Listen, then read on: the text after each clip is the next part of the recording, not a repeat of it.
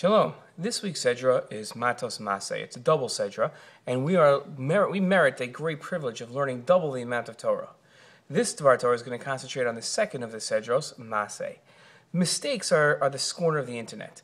Mistakenly posted pictures, ill-written status updates, angrily sent emails are all the conduit of errors that we wish we could reverse.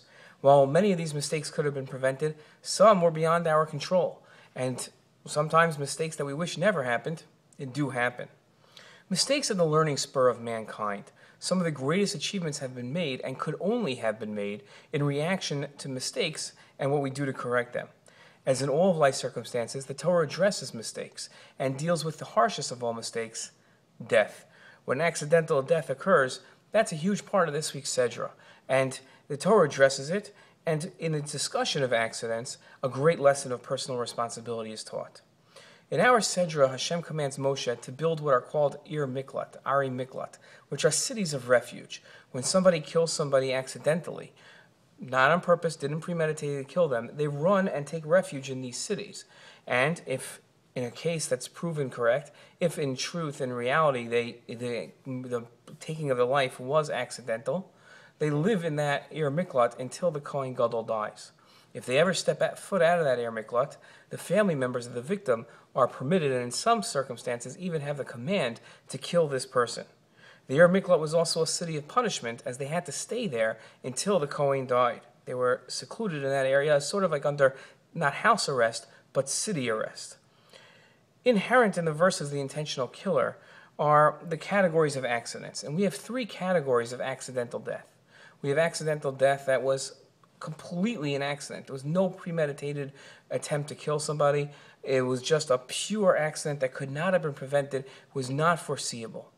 The second type of murder that we have is where somebody premeditates and thinks out how they're going to kill somebody and then goes ahead and kills them. The first case of somebody that's the complete accident that could not have been foreseeable is let go with absolutely no punishment whatsoever, as they couldn't have done anything and they're not responsible for their actions.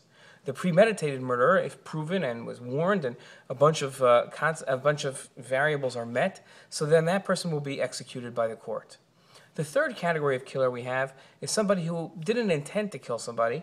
His taking of life was completely unintentional, but the manner in which the life was taken could have been prevented. He was negligent in his killing. The person that's negligent is this person who's sent to the Ir Miklat, to the city of refuge, to live until the Kohen Gadol passes away.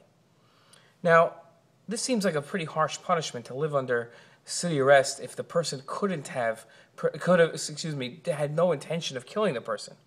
But this week's Sedra teaches us that we aren't only punished for the intent to kill, but for the responsibility of ending a life. I'd like to quote for you the Rambam. And the Rambam is discussing when this person eventually leaves the Ir Miklat, and he says as follows, that even an unintentional killer should be diminished in his nature for the rest of his life. In other words, if he had a position of honor when he committed this act, again, negligently and unintentionally, but he had this position of honor, when he leaves the Ir Miklat, he's not returned to that position of honor. Why? Because of the great calamity that he caused, the Rambam says. In other words, he's not held to the point of responsibility where we're going to execute him, but the Torah does place responsibility for the shvichas damim, for the ending of life that he caused.